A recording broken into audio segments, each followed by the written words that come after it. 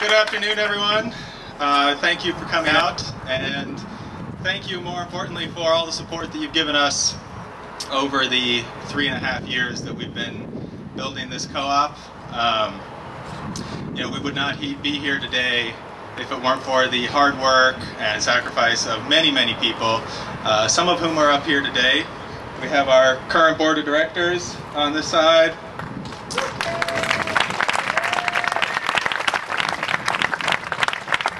And we have members of the Workers' Assembly, which will be our management team over on the other side.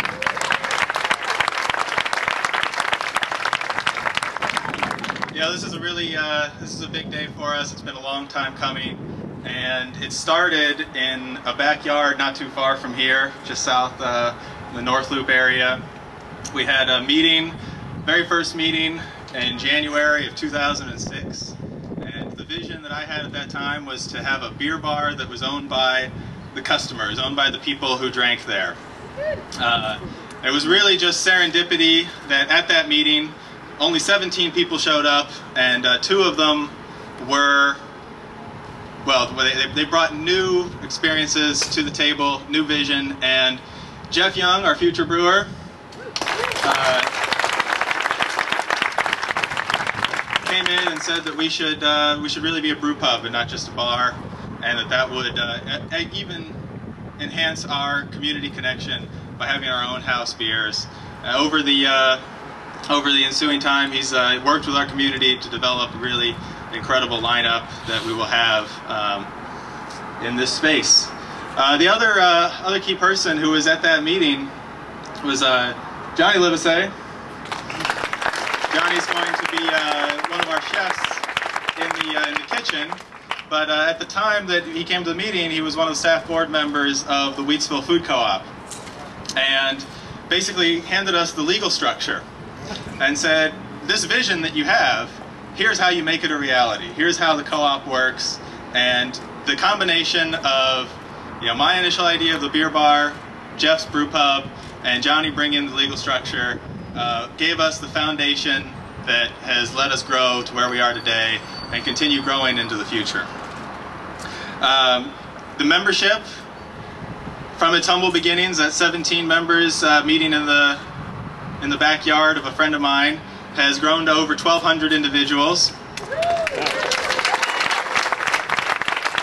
We also have organizations that are members of the co-op, and while many of them, both the organizations and the individuals, are here in Austin, we do count among our members more than 20 states and 3 foreign countries. I don't think many of them are here today, but perhaps they'll make it out for the grand opening. This location has been, finding the location in general has been the primary work that we've been undertaking for over 3 years now. We've been growing the membership, but always keeping our eyes on the eventual goal of having the brick and mortar brew pub where everyone can come and walk into the place like you own it, because you do. We unfortunately had to be rather quiet about the location status for quite a long time, just because real estate matters are sensitive, and that I know that pained a lot of members, not knowing what was going on. Let me tell you that it really did pain us even more not to be able to tell anyone. But I'm absolutely thrilled to say that that quiet period has come to an end today, and I'd like to formally welcome you to the site of the world's first cooperatively owned brew pub. Yeah.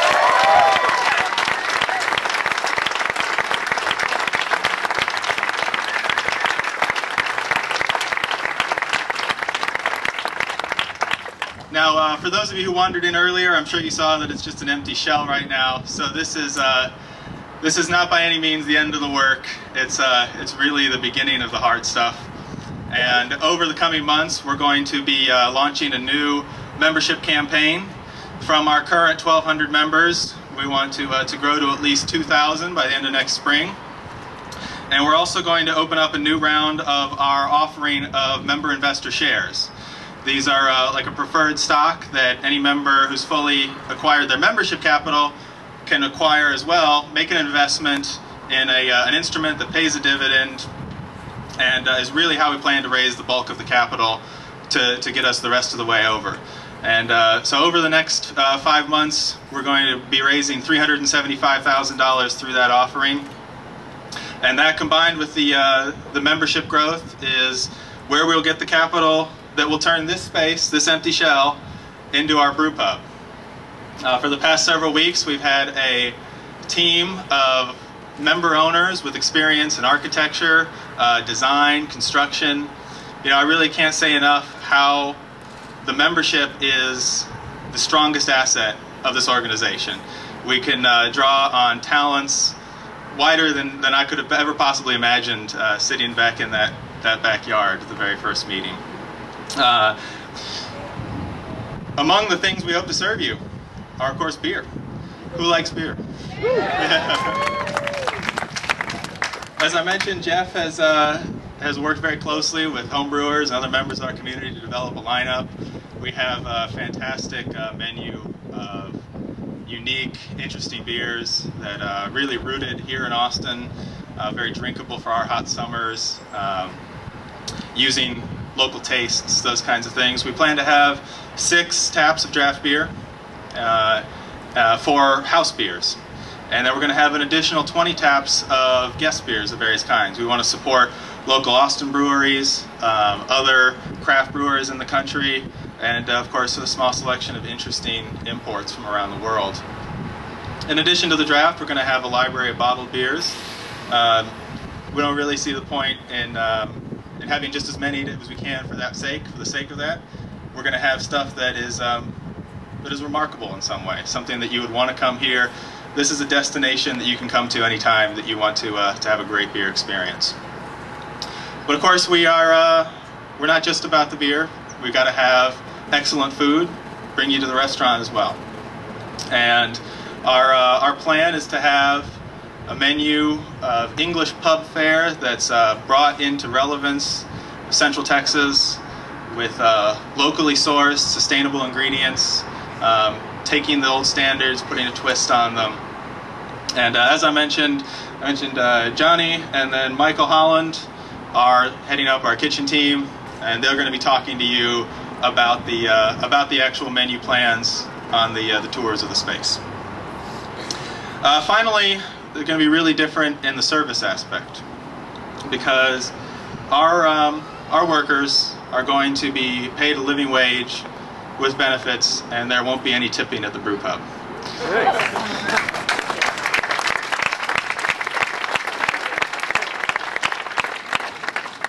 So no double taxes need to be paid. The price you see is the price you get.